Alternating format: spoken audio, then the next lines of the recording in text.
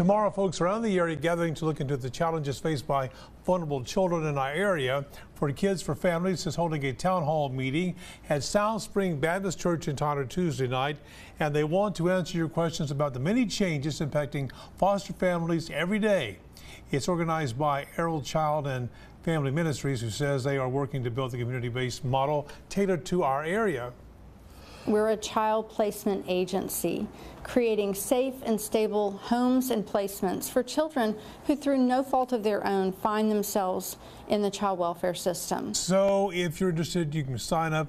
You can RSVP on the website, arrow.org, and dinner provided as well. After the break,